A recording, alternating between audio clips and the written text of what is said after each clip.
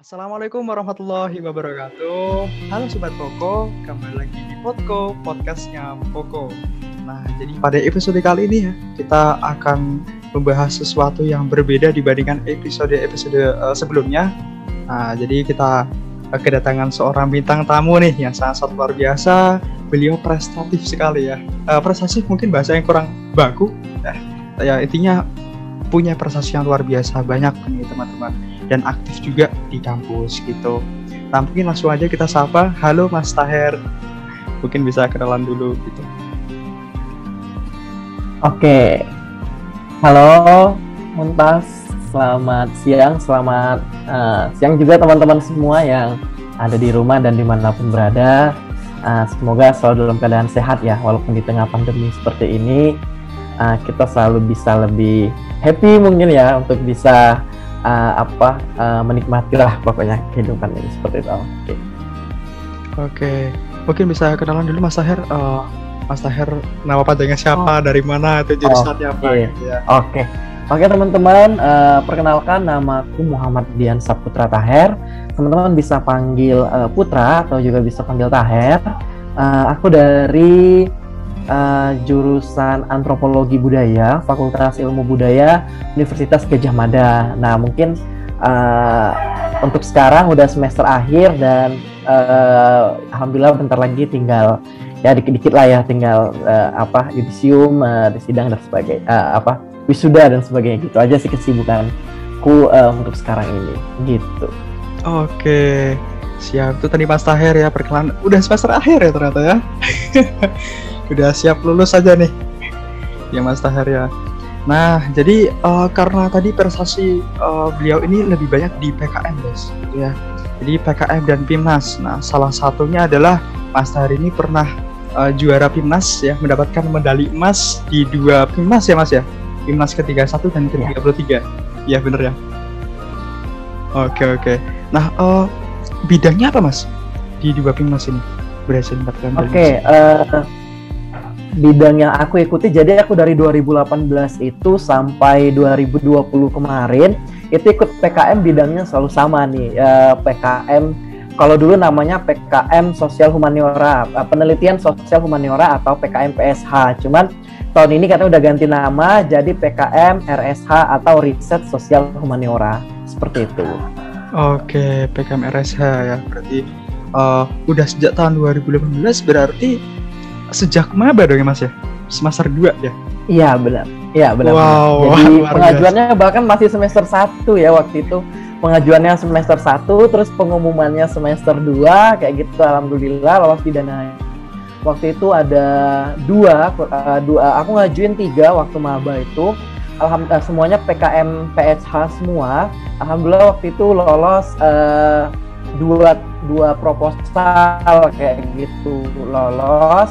Alhamdulillah diikuti pelaksanaannya dan sampai ke PIMNAS ternyata yang lolos hanya 1 ya. Alhamdulillah masih ada lah gitu yang lolos, dan uniknya waktu itu aku menjadi satu-satunya tim PKM PSH dari cukup dramatis ya di UGM. Waktu itu hanya 13 tim dan PSH-nya itu hanya timku. Jadi dibilang sedih ya karena sedikit, tapi juga turut senang karena bisa lolos waktu itu karena masih maba juga. Jadi ya ngeri-ngeri sedap, tapi tetaplah diikuti dan alhamdulillah akhirnya mendapatkan emas kayak gitu di kategori presentasi, juga di kategori poster, seperti itu. Luar biasa.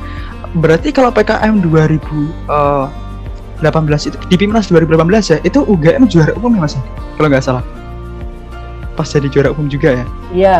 Iya benar. Jadi waktu itu UGM jadi juara umum setelah 3 tahun sebelumnya itu nggak jadi juara umum kan, kayak gitu. Jadi akhirnya 2018 kembali lagi UGM diberikan juara umum dengan waktu itu bermodalkan 13 tim. 13 tim itu pun udah termasuk PKM GT-nya. Jadi waktu itu PKM 5 bidangnya ada 11 tim ditambah 2 tim dari PKM gagasan tertulis. Wow, luar biasa. Ini berarti salah satu kontributor nih. Salah satu kontributor yang punya medali yang bisa bikin UGM juara umum. Luar biasa gitu. kebetulan gini Mas, ceritanya juga sama. Kalau saya tuh waktu itu di waktu semester 1 itu juga ngajuin, kalau saya 2 proposal, tapi yang lolos PIMNAS 1 proposal ketika itu. Nah, ini kalau Mas Taher berarti semester 2 udah langsung juara PIMNAS itu ya. Kalau saya belum gitu. Kebetulan belum. Semester 3 tuh kan, soalnya kan Agustus ya. Oh iya bener, semester 3. PIMNASnya iya. Jadi udah masuk awal semester 3. Iya. Iya bener. Udah awal masuk semester 3 PIMNASnya waktu itu. Iya bener banget. Nah mungkin di awal kita bisa kenalin PKM dulu Mas. Nah mungkin Mas Taher karena udah malah merintah di PKM juga kan ya. Nah mungkin bisa kenalin PKM itu apa sih Mas? Gitu. Apa yang buat PKM itu berbeda dibandingkan kompetisi lainnya gitu? Kenapa perguruan tinggi itu pada semangat buat bisa jadi apa ya, juara umum gitu kan ya? Gitu. Oke. PKM tuh apa sih kayak gitu kan? Mungkin secara nggak usah terlalu panjang banget ya. Jadi PKM itu kan intinya program yang dibuat sama Dirjen Belmawadikti, Pembelajaran dan Kemahasiswaan, pendidikan tinggi, Dirjen Pendidikan Tinggi dari Kemdikbud Ristek kayak gitu kan. Itu adalah suatu program kreativitas mahasiswa di mana teman-teman di sana itu bisa kayak gitu berkreasi, karena bidangnya sangat banyak ya. Seperti teman-teman mungkin sebagian udah ada yang tahu kayak gitu kan, kalau PKM itu kalau teman-teman punya minat yang cukup interdisipliner dan multidisiplin kayak gitu. Jadi banyak banget teman-teman yang suka kewirausahaan, ada PKM kewirausahaan, ada yang suka pengabdian, ada PKM pengabdian masyarakat, yang penelitian, ada PKM riset eksakta, sosial humaniora, yang suka menciptakan, mungkin buat alat dan segala macam, ada PKM teknologi, ada PKM karsa cipta dan sebagainya.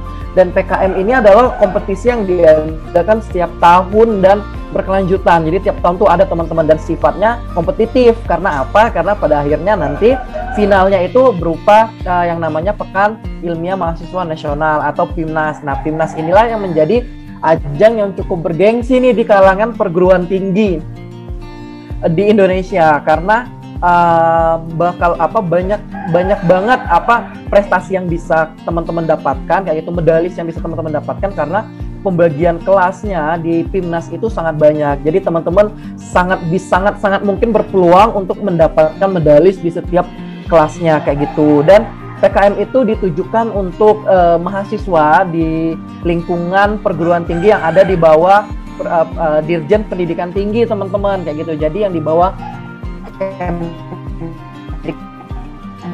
itu bisa ikut PKM kayak gitu. Dan topik, jadi teman-teman bisa mengajukan berbagai macam topik yang sekiranya urgent untuk dilakukan kayak gitu, karena dari PKM sendiri tidak memberi batasan topiknya apa-apa, tapi teman-teman bebas berkreasi, sehingga sangat memungkinkan dan wajib banget sih untuk teman-teman mahasiswa untuk bisa mengikuti PKM ini, karena bakal banyak sekali pengalaman yang bisa kalian dapatkan dari PKM. Mungkin gitu sih secara singkat. Oke, siap. Jadi PKM ya intinya tadi adalah program untuk mahasiswa yang mana bergengsi banget ya. Nah, untuk alur sama durasinya nih Mas, yang membedakan sama kompetisi lainnya gitu. Oke. Nah, apa sih bedanya PKM sama kompetisi lain? Nah, mungkin teman-teman juga ngelihat kan, PKM ini kok hampir sepanjang tahun tuh selalu dibicarakan gitu ya, mungkin ya kelihatannya, karena memang cukup berbeda dari segi alur teknis pelaksanaannya, karena durasinya cukup panjang. Jadi perbedaannya dengan kompetisi lainnya, kompetisi dari PKM ini bertahap, teman-teman, kayak gitu. Bertahap dalam artian teman-teman prosesnya itu bisa memakan kurang lebih 1 tahun, mungkin paling kurang lebih 8 sampai 10 bulan, teman-teman.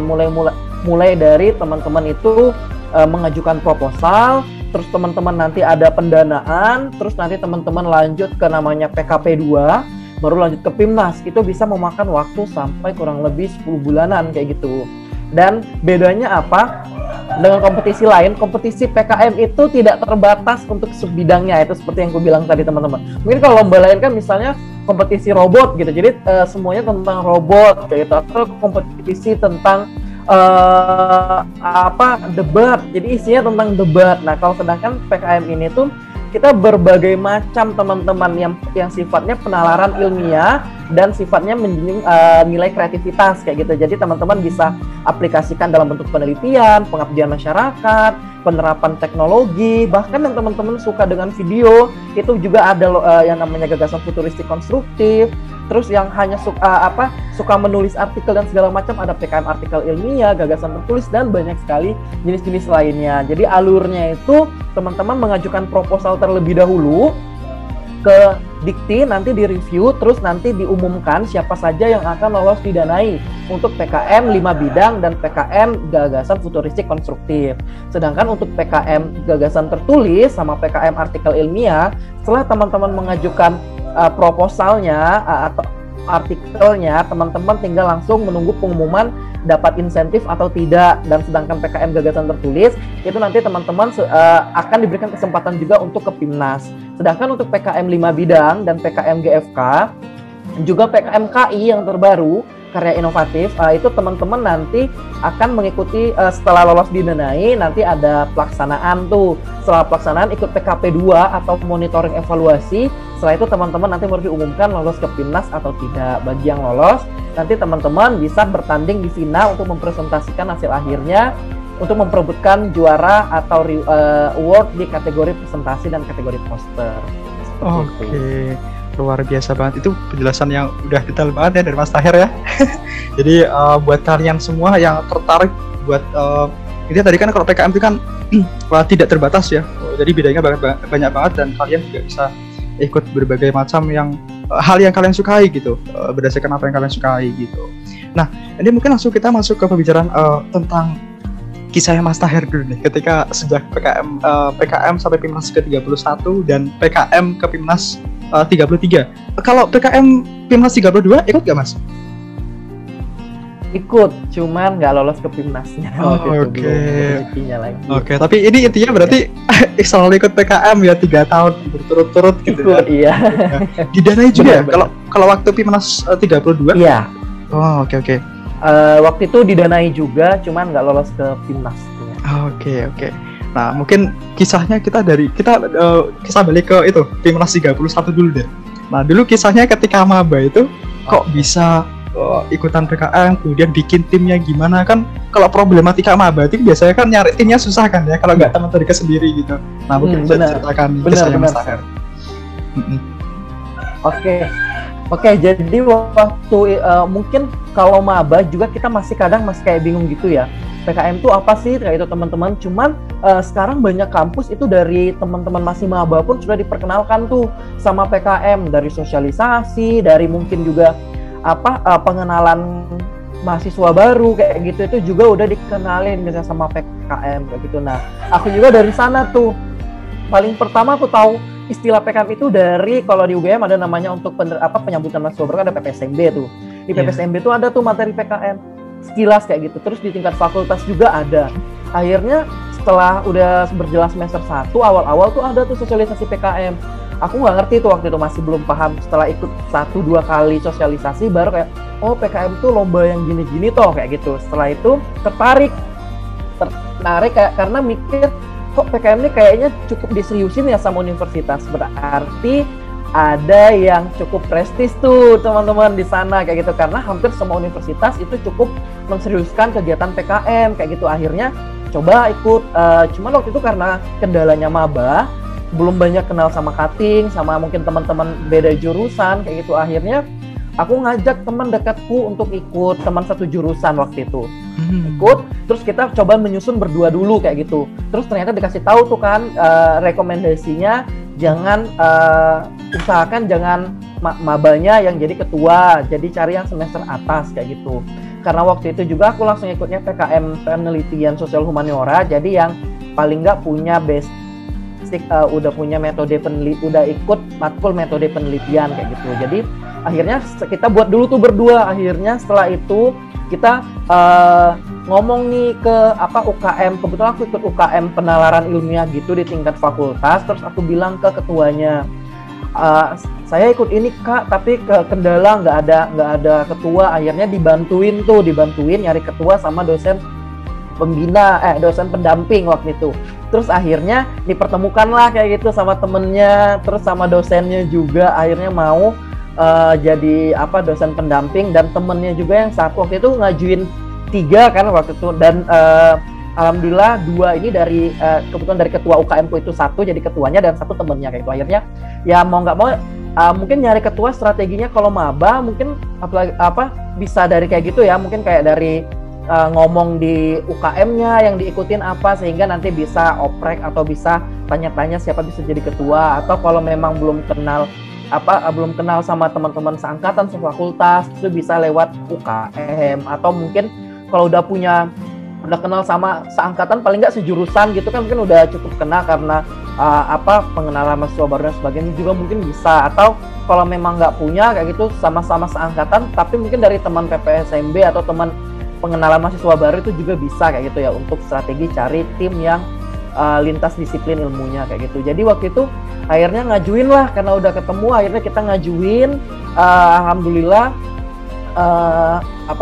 ngajuin 3 waktu itu, dan itu waktu itu aku sama temanku itu nyari kakak tingkat untuk jadi ketua, dapet waktu itu. Setelah itu akhirnya kita upload, unggah, dan alhamdulillah waktu itu akhirnya lolos pendanaan 2 dari 3 yang aku dan temanku ajukan. Jadi kita tuh ngajuinnya sama. Waktu itu tuh simple banget, kayak motivasi utamanya waktu itu kayak kok keren ya ngelihat sosialisasinya dulu kan masih offline ya, 2017 2018 itu masih offline, jadi kayak mereka tuh kayak pakai jaket PIMNAS gitu, kayak keren banget, gimana sih cara dapetin jaketnya kayak gitu. Terus karena teman dia ikut PKM-nya dong, ya udah kita ikut biar dapet jaketnya kayak gitu. Jadi motivasinya dulu tuh pengen banget dapet jaket PIMNAS kayak gitu. Terus tapi akhirnya makin kelamaan harus ditingkatin nih motivasinya, jangan sebatas jaket tapi sebatas harus bisa jadi juara kayak gitu. Akhirnya kita seriusin, dan ya harus serius memang gitu kan, kalau enggak nanti kita nggak bisa maksimal gitu. Akhirnya ya alhamdulillah diteruskan, dan ya alhamdulillah lolos hingga ke PIMNAS kayak gitu ceritanya. Luar biasa. Jadi kisah uniknya adalah motivasinya dari jaket PIMNAS ya. Iya. Iya. Oke, luar biasa. Itu di PIMNAS ke-31. Nah, kemudian kalau yang dari PKM tahun 2018 ke 2019 berarti ya, di PIMNAS 32 di Bali berarti ya. Nah, itu sama PIMNAS yang kemarin di UGM. Nah, mungkin bisa dijelasin juga kisahnya kayak gimana gitu. Oke. Jadi kalau waktu itu karena 2018 itu alhamdulillah udah dapat medalis kayak gitu, akhirnya dosen pendampingku nyuruh lagi, kan masih maba, coba lagi ikut aja nggak apa-apa kan, siapa tahu rezekinya lagi. Akhirnya kita memang ngajuin lagi kayak gitu, cuman waktu itu timku udah pisah kayak gitu, jadi kita sendiri-sendiri ngajuin sendiri-sendiri biar biar bisa berbagi ilmu lah gitu kata dosen pendampingku. Jadi jangan numpuk di satu orang aja, satu tim aja, tapi dengan tim baru berarti ya? Kita buat tim baru kayak gitu ya, dengan tim baru. Waktu itu akhirnya ngajak adik tingkat, kebetulan satu UKM juga sih, jadi waktu itu aku nggak cari jalan yang paling mudah, itu yang satu UKM aja, jadi udah kenal, dan itu pun kan lintas ilmu ya, lintas jurusan, jadi sesuai anjuran PKM akhirnya cari, terus dapet waktu itu ngajuin waktu itu, malah aku ngajuin waktu itu berapa ya, kurang lebih 3 juga atau 4 kayak gitu ngajuin, tapi itu satunya PKM AI, PKM artikel ilmiah kayak gitu, jadi ngajuin terus ikut kayak gitu kan. Alhamdulillah tahun depannya pas pengumuman lolos 1 kayak gitu, lolos 1 didanai, dikerjakan, dan pas pengumuman PIMNAS memang belum rezekinya, jadi aku nggak lolos waktu itu ke PIMNAS. Nah, temenku yang pisah tim sama aku nih lolos lolos ke PIMNAS, dan kembali lagi dia waktu itu dapat medali emas 2 lagi di kategori PSH kayak gitu. Wow, jadi luar biasa perjalanannya kayak gitu ya. Dia lolos tuh 2019 ke Bali waktu itu, dan waktu itu aku juga ikut sih, cuman waktu itu statusku sebagai PKM Center kayak gitu dari UGM, jadi yang ngebantu administrasi teman-teman kontingen di Bali. Waktu itu ikut juga, cuman statusnya nggak sebagai peserta. Cuma akhirnya ya udah waktu itu akhirnya 2018 kemarin 2019 akhir itu kan pengajuan lagi ya untuk tahun 2020. Akhirnya kata dosenku yang sama lagi kayak gitu, yang dosen pendampingku yang kemarin, cobain lagi aja, katanya kan kamu kemarin belum rezekinya lagi lolos, siapa tahu tahun ini bisa lolos. Akhirnya ya udahlah, ini kesempatan terakhir kayak gitu. Ngajuin waktu itu timnya juga nggak sama timku lagi kayak gitu, pisah lagi, sama termasuk juga sama timku yang pertama 2018 juga nggak bersama, dia juga ngajuin baru. Nah waktu itu akhirnya ngajuin, kemudian 2020 tuh aku ngajuin 4 proposal lagi kayak gitu, 4 proposal kayak gitu. Terus timnya itu aku juga sama teman, jadi teman sejurusan ada, terus adik tingkat juga ada, bahkan PKM ku yang satu itu sama beda fakultas, jadi ketuanya waktu itu dari fakultas berbeda, kan dari aku ilmu budaya, waktu itu ketuanya yang satu PKM PSH tapi ketuanya dari kedokteran hewan kayak gitu. Jadi karena topiknya tentang animal welfare waktu itu, jadi yang pas kan dari kedokteran hewan kayak gitu. Jadi akhirnya ngajuin dan alhamdulillah dari 4 itu lolos 2, waktu itu lolos 2 alhamdulillah. Di PIMNAS ya? Dari kedokteran hewan itu ketuanya sama ini lolos pendanaan tuh lolos 2. Yang kedokteran hewan itu ketuanya sama temanku yang satu jurusan sama aku itu, yang satu tim tuh lolos pendanaan karena tahun kemarin diubah transformasi karena adanya pandemi COVID, akhirnya diubah kan jadi semacam literatur review doang. Lolos nih pendanaan kita kerjakan literatur reviewnya sampai ke PKP 2, dan pas pengumuman PIMNAS ternyata alhamdulillah dua-duanya lolos ke PIMNAS kayak gitu. Dua tim ini yang lolos pendanaan lolos ke PIMNAS kayak gitu. Cuman pas di PIMNAS bisa karena udah senang lah, cuman entah dibilang ini bersyukur atau ini juga sedikit sedih, nggak tahu, pokoknya dua-duanya di satu kelas yang sama kayak gitu. Jadi cukup ini kan, waduh ini ternyata di kelas yang sama, jadi kayak bisa nggak ya jurinya nggak ya kalau aku 2 kali kayak gitu dan segala macam. Terus mana pas PIMNAS itu jeda antara kelompokku satu sama kelompok yang kedua ini cuman beda dua tim kalau nggak salah, 2 kali presentasi terus aku lagi kayak gitu. Jadi untung nggak tahu sih notice atau nggak, cuman nggak ada sih pas disebut kamu yang tadi presentasi ya, nggak ada. Cuman mungkin di luar itu mungkin tahu, nggak tahu kayak gitu kan gimana prosesnya. Jadi waktu itu juga kayak sedikit ini sih was-was sih, karena sangat mungkin cukup susah untuk kalau mau menang dua-duanya kayak gitu kan, karena mungkin udah ternotis akunya udah 2 kayak gitu. Dan ternyata memang seneng juga sih, seneng pas pengumuman ternyata alhamdulillah dapat medali kayak gitu, emas di presentasi kayak gitu. Dan timku yang satu lagi yang animal welfare itu belum dapat kayak gitu, belum rezekinya. Jadi kebetulan timku yang barengku yang sama teman sejurusan ini itu lolos dapat award waktu itu medalis emas di kategori presentasi di PKM PSH kayak gitu. Gitu sih mungkin ceritanya ya. Oke, jadi kisah uniknya berarti kalau disimpulkan adalah 3 tahun ya. ternyata iya, jadi ternyata dua tim dalam satu kelas dan jaraknya cuma 2 tim doang gitu ya. Ini kisah uniknya Mas Taher berarti ya. Luar biasa. Oke. Iya. Oke. Kalau ini Mas, benefitnya dari segala apa yang telah Mas Taher ikuti di PKM sampai PIMNAS juga. Nah, benefitnya untuk dirinya Mas Taher atau juga buat timnya Mas Taher itu apa aja sih benefitnya gitu? Oke teman-teman, jadi benefit dari PKM itu apa? Kalau dari aku sendiri ya, yang paling kurasakan manfaat atau benefit dari ikut PKM itu adalah prosesnya teman-teman. Oke lah, mungkin kalau reward dalam artian mungkin rewardnya dari Medalis, juara 1 itu mungkin hadiah ya, reward atas kerja keras kita. Tapi yang paling benar-benar aku rasakan karena aku ikut dari maba kayak gitu, dari maba aku udah ikut, itu prosesnya teman-teman. Jadi aku gara-gara PKM lah kayak gitu, aku merasakan aku bisa melatih disiplinku untuk kayak menulis, terus aku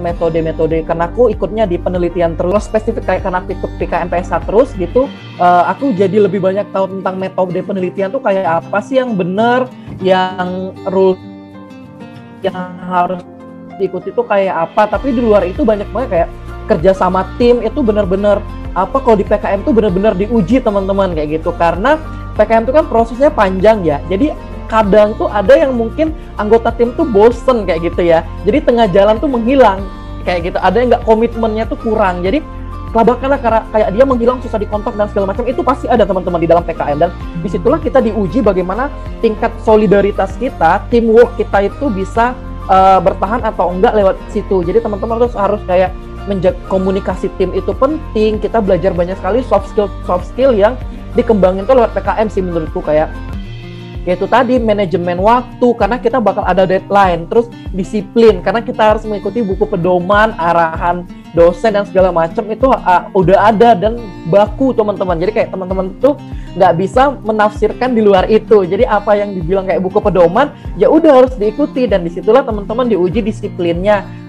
Teman-teman ngikuti atau enggak sih kayak gitu, apa malah nggak ngikuti kayak gitu, karena itu bakal salah banget kalau teman-teman nggak ngikuti kayak gitu. Terus time managementnya tadi juga, terus teman-teman juga bakal belajar tentang kepenulisan kayak gitu, karena di PKM itu kan banyak teman-teman bakal nulis laporan kemajuan, laporan akhir kayak gitu, dan mungkin bahkan PKM kayak riset itu ada artikel ilmiah dan sebagainya, dan teman-teman tuh harus rajin menulis kayak gitu, dan teman-teman akan terlatih sih skill menulisnya, karena bakal banyak sekali workshop yang kita dapatkan, insight yang kita dapatkan dari sosialisasi dan sebagainya kayak gitu. Dan di luar itu pengalamannya bakal banyak sekali sih teman-teman, apalagi kalau kayak offline gitu ya, benefit tambahannya itu kayak teman-teman pas PIMNAS itu bakal pergi kayak gitu, misalnya waktu itu di Bali misalnya 2019, teman-teman bakal pergi tuh Bali, nginep dan segala macam di sana, jalan-jalan, dan itu seru banget sih. Cuman karena online sekarang ya 2020 kayak kemarin ya, mau nggak mau kita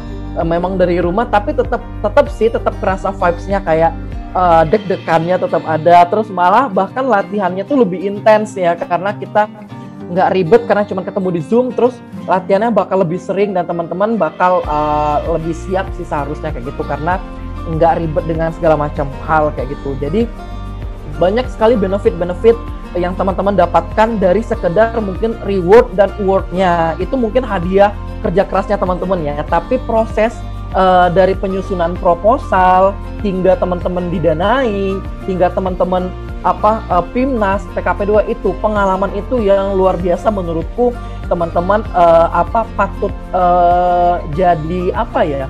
jadi memori kita yang luar biasa banget. Siapa lagi kayak PKM ya misalnya, terus dia pengabdian di desa mana kayak gitu atau di mana, itu kayak kerasa banget nggak sih? Apalagi kalau offline dulu itu benar-benar terasa pengabdiannya, terus benar-benar terasa kayak mengunjungi mitranya atau penelitian laboratorium atau sosial tuh kayak, apalagi sosial gitu kayak kerasa banget datang ke masyarakat meneliti dan segala macem, atau PKM lainnya kayak gitu, mungkin kewirausahaan kayak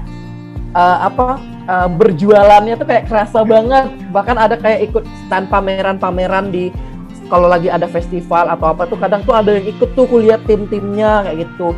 Tapi kalau online sekarang sih menurutku tetap kerasa, cuman mungkin vibes untuk kayak bertemu langsungnya itu mungkin kurang. Tapi di luar itu sih menurutku tetap seru sih teman-teman, karena offline bahkan lebih susah untuk memanage timnya, karena kita nggak ketemu langsung dan kadang ya hilang-hilangan, dan itu sih jadi teman-teman bakal banyak belajar di sana bagaimana cara membangun tim yang solid, bagaimana berkomunikasi, karena PKM itu penting banget komunikasinya teman-teman, untuk presentasi, untuk berbagai macam hal itu teman-teman bakal belajar banget tentang komunikasi tim, tentang public speaking. Itu luar biasa dari PKM kalian bisa dapatkan kayak gitu sih. Jadi banyak banget benefitnya dari PKM. Oke. Ya, jadi kalau disimpulin tadi sejak kalau Mas Taher kan lebih ke prosesnya. Jadi dari proses itu teamworknya, kemudian public speaking juga ya, kemudian juga skill menulisnya tadi, kemudian juga ada skill lainnya ya yang bakal didapetin ketika ikut PKM gitu. Jadi emang luar biasa juga ini. Kalau Mas Taher berarti cocok banget ya, cocok banget buat bisa motivasi kita ikut PKM gitu. Nah, kalau ini nih Mas, ketika itu kan di PIMNAS 2019, PIMNAS ke-33 di Bali, di Bali ya, benar di Bali ya. Itu berarti Mas Taher kan sebagai PKM Center. Nah, kalau sebagai PKM Center ada cerita tersendiri nggak Mas? Jadi uniknya menjadi seorang ketua PKM Center gitu. Oke. Jadi pas 2019 itu aku ikut juga karena PKM ku nggak lolos, jadi aku nggak nggak jadi peserta PIMNAS waktu itu. Cuman karena kebetulan waktu 2019 itu aku PKM Center juga di UGM. Jadi waktu itu kan aku jadi PJ bidang PKM PSH waktu itu, penelitian sosial humaniora dan ya jadi 2019 itu aku masih jadi PJ bidang. 2020 waktu itu baru aku alhamdulillah jadi ketua dari PKM Center. Jadi karena cukup banyak tuh 2019 PKM PSK-nya ada 3 tim. Jadi akhirnya aku ikut untuk ngebantuin teman-teman secara teknis kayak gitu. Jadi dalam membantu kayak persiapan kebutuhan barangnya apa aja kayak gitu. Terus ikut ya ke teknis lah, kayak membantu ngeprint posternya. Itu kan kita yang bawa sendiri ya dari kontingen. Terus kayak ngebantu registrasi teman-teman. Jadi yang sifatnya teknis non PIMNAS-nya kayak gitu, dalam artian di ruang PIMNAS-nya yang berhubungan sama presentasi itu kita nggak bantu kan, karena substansi materi itu memang tanggung jawab tim kayak gitu kan. Jadi kita di luar itu kayak registrasi, nyiapin, bantuin apa berkas-berkas administrasi, itu semuanya kita bantuin dari PKM Center. Jadi cukup seru juga sih kayak, karena kita kayak ikut ngebantuin teman-teman kontingen tuh bangun pagi kayak gitu, ngecekin apakah mereka udah masuk bus atau belum, terus ngebantuin makan siang dan segala macam. Itu kita benar-benar ngasuh ya, kayak ngomong anak gitu ya kayak gitu kan. Jadi kayak kita ngebantuin di situ sih kayak gitu, dan itu seru juga sih kayak ngelihat teman-teman kayak gitu. Selesai presentasi kita kita kasih misalnya konsumsi dan segala macam. Terus administrasi ada barang-barang misalnya yang tinggal di hotel, itu kita yang ngebantuin. Terus misalnya pasang-pasang alat itu kita yang ngebantu pasangnya. Bahkan sampai kayak teman-teman gitu misalnya ada properti yang dipakai itu kita yang bantuin. Selain dosen pendamping tuh bakal bantuin juga tuh biasanya make up dan segala macam tuh biasanya kita dari PKM Center yang memfasilitasi itu di luar persiapan substansi dan materi dari itu. Gitu sih palingnya. Oke, ini tadi disebutin ya, berarti intinya beberapa tugas dari PKM Center ketika di PIMNAS ya. Dan ini menarik banget, ternyata jadi ketua PKM Center tuh ketika PIMNAS kemarin. Berarti udah jadi ketua PKM Center, lolos PIMNAS 2 tim dan dapat 1 medali. Luar biasa banget. Jadi kemarin tuh double job banget sih kemarin. Jadi selain ngurus persiapan timku, juga aku harus ngebantu 80-an kontingen UGM ya kemarin, dan itu luar biasa sih. Jadi kayak ngebagi waktunya tuh bener-bener kayak waduh. Jadi di sela-sela teman-teman waktu tahun kemarin itu kan persiapan misalnya pas malam latihan, itu juga aku juga kayak double zoom, bahkan mungkin bisa sampai 3-4 zoom sekali muter kayak gitu. Selain ngepantau teman-teman yang lain, timku juga persiapan kayak gitu. Terus tengah malamnya diskusi kayak gitu. Jadi kayak siangnya juga ngebantu persiapan tim kayak gitu. Dan mana tahun kemarin UGM juga tuan rumah, dan itu makin double job lagi kayak di awal persiapan itu. Mungkin pas udah mau PIMNAS-nya itu memang nggak ikut ya, aku jadi ketua kayak gitu, jadi ngurus PIMNAS-nya. Cuman sebelum itu kayak rekrutmen panitia, terus persiapan desain dan segala macam itu kita ikut ngebantu lah dikit-dikit kayak gitu. Jadi kayak cukup ngeforsir juga sih kemarin. Cuma alhamdulillah masih bisa memanage dengan baik. Alhamdulillah masih dapat rezekinya di salah satunya kayak gitu. Oke, luar biasa. Jadi manajemen waktunya ya, intinya manajemen waktunya harus benar-benar baik. Kalau untuk kayak akademik dan sebagainya ada keistimewaan nggak Mas sebagai ketua PKM Center, kemudian juga ya karena lolos PIMNAS juga gitu? Iya. Dari sisi akademik tetap lancar juga gitu, tetap harus ikut biasa kayak biasanya gitu atau enggak? Oke, sama aja sih. Jadi nggak ada bedanya. Jadi kita sebagai peserta ya juga sebagai peserta kayak gitu kan. Cuma kan ya karena kita punya amanah juga yang lain sebagai ketua. Jadi mau nggak mau kita memang yang ngurus. Jadi kayak ya berbagai macam kebutuhan kontingen untuk UGM sendiri itu ya kita penuhi sebisa mungkin, kita penuhi lewat PKM Center. Tapi ya tetap karena di sana aku juga sebagai peserta, jadi sekalian kayak gitu kan, ada kebutuhan apa ya juga ikut dilibatkan gitu. Jadi sambil ngebantuin juga, dan beberapa hal lainnya mungkin masih bisa dihandle juga sama 2 orang timku yang lainnya kan. Jadi kayak masih sangat memungkinkan, dan ya sama aja aku dibandingkan dengan tim yang lainnya sama kayak gitu. Jadi nggak ada yang bedanya sih. Kalau kayak konsultasi juga ya udah pas jadwalnya lagi persiapan tim PKM PS, kontingen PKM PSH ya aku ikut kayak gitu di dalamnya juga. Kalau lagi nggak persiapan ya aku mungkin persiapan sama timku aja, tapi mungkin aku juga lebih ngebantu teman-teman yang lain yang lagi jadwal latihan presentasi atau lagi apa untuk ngebuatin meeting roomnya kayak gitu kan, zoomnya atau nge-backup ya jadi moderator dan sebagainya yang lain gitu sih. Oke. Berarti manajemen waktunya intinya kalau sebagai mahasiswa nih kan akademik juga tetap harus jalan kan ya. Benar sekali. Itu kalau FIB seru nggak Mas? FIB itu. Nah iya, jadi teman-teman, jadi kita tuh dalam waktu 1 semester atau 1 tahun tuh nggak ngomongin PKM aja ya. Walaupun PKM udah sangat padat, tapi jangan lupa sama akademiknya di kampus, karena mungkin kadang sampai lupa ya. Cuman ya itu kan, memang benar-benar kita tuh harus pinter banget ngebagi waktu, karena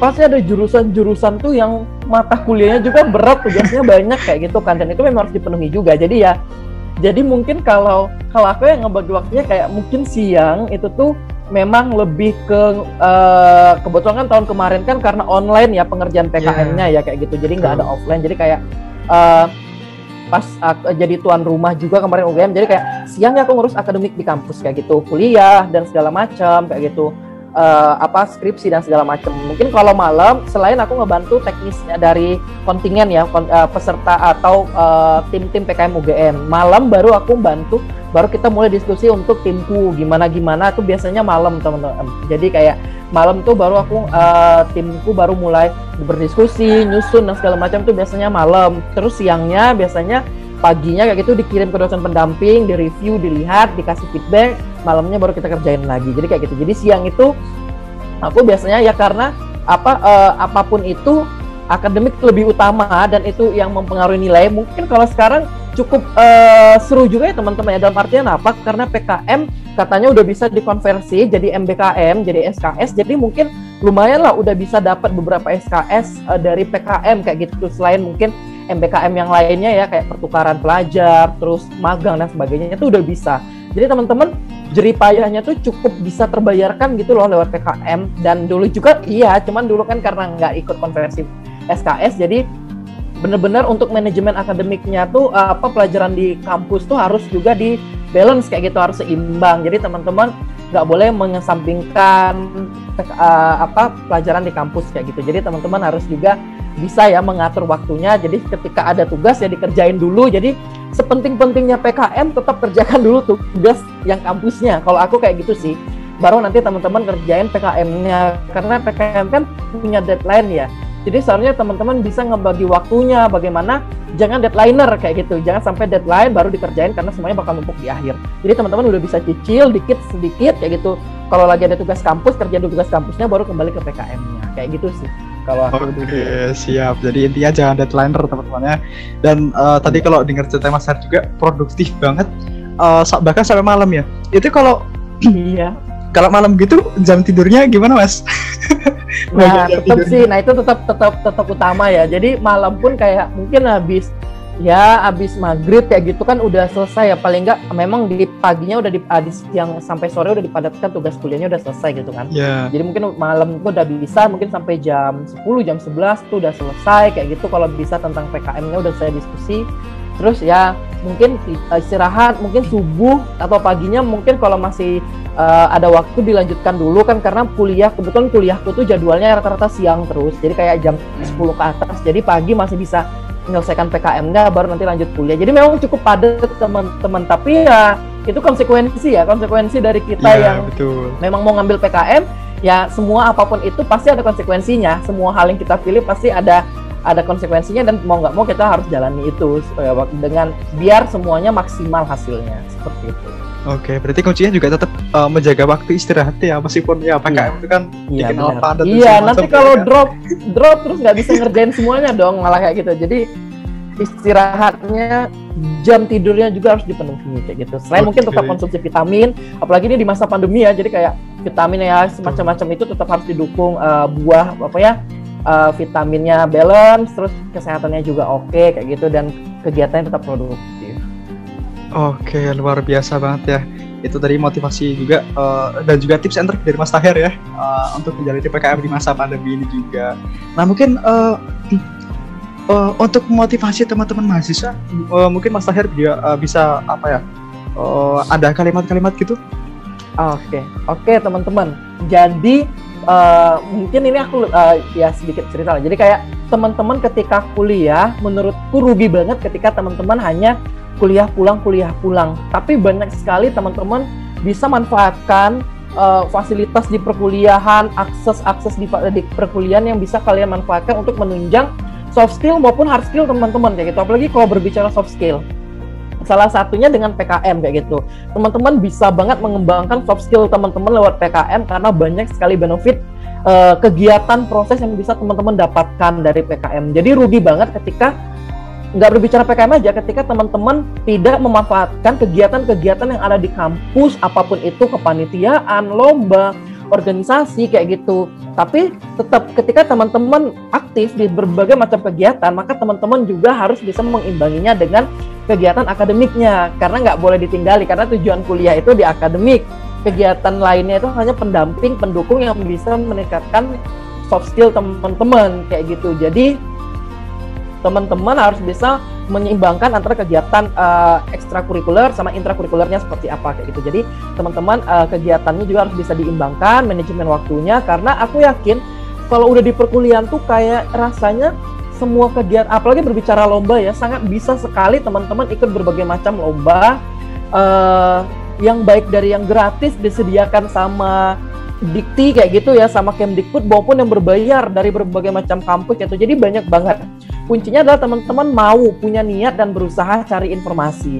Jadi dari sana dulu. Kalau teman-teman nggak berusaha cari informasi ya teman-teman nggak tahu apa-apa kayak gitu. Jadi teman-teman punya niat, memang bisa pengen punya pengalaman yang lebih, karena pengalaman sangat berguna banget ya ketika teman-teman nanti mungkin mau kerja dan segala macam. Jadi itu kunci kuncinya adalah ketika teman-teman berkuliah, aktiflah di berbagai macam hal, mulai dari magang, PKL mungkin, baru lomba-lomba, organisasi, karena banyak sekali manfaat, benefit yang bisa teman-teman dapatkan dari sana.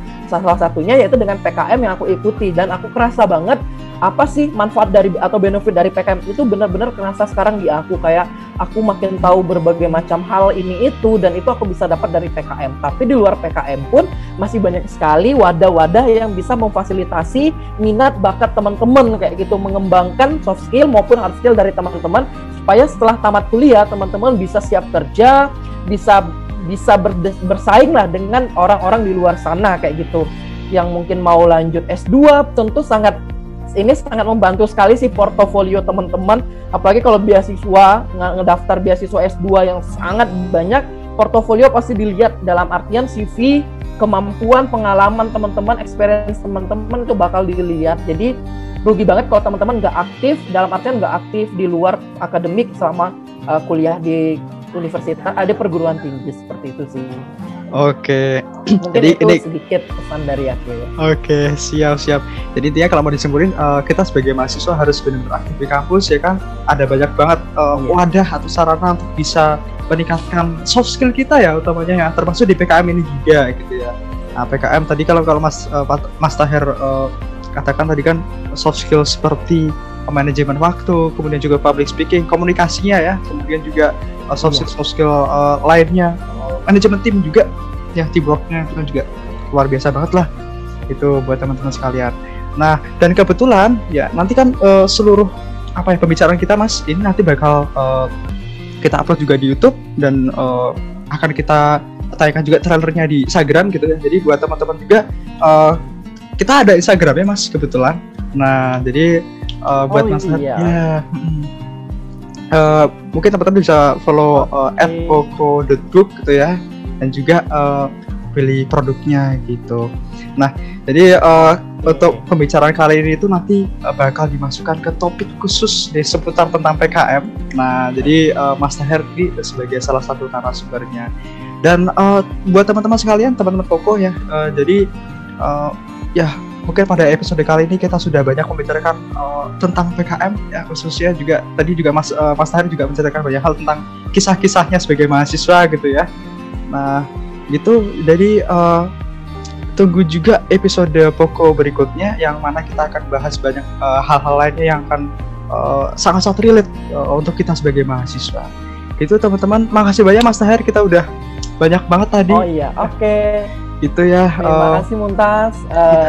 Semangat juga buat teman-teman mungkin semua, dan tentunya jangan lupa ya teman-teman ya, bisa di follow mungkin di Instagramnya @pocco.book. Jadi bakal banyak sekali informasi di sana tentunya ya, dan teman-teman jangan lupa beli kelasnya seperti itu. Oke, siap. Oke, Instagramnya ada di belakang kita nih. Iya, ini ya. Ini ada di belakang nih @pocco.book. Jadi bisa dilihat ya teman-teman ya, bisa dilihat di belakang sini. Harus di follow sih biar teman-teman tahu perkembangannya seperti apa, dan banyak sekali loh yang bisa teman-teman lihat, akses di sana. Iya, benar sekali, dan ini memang benar-benar bisa semoga bisa mendekatkan soft skill teman-teman kita sebagai fasilitator buat teman-teman gitu ya, produknya. Oke, mungkin gitu aja Mas Taher. Terima kasih banyak untuk episode kali ini. Mungkin saya sebagai moderator, saya Muntas ya sebagai moderator, kemudian Mas Taher juga sebagai narasumber. Kita semua pamit undur diri. Terima kasih. Wassalamualaikum warahmatullahi wabarakatuh. Waalaikumsalam warahmatullahi wabarakatuh. Sampai jumpa teman-teman. Sampai jumpa. Oke.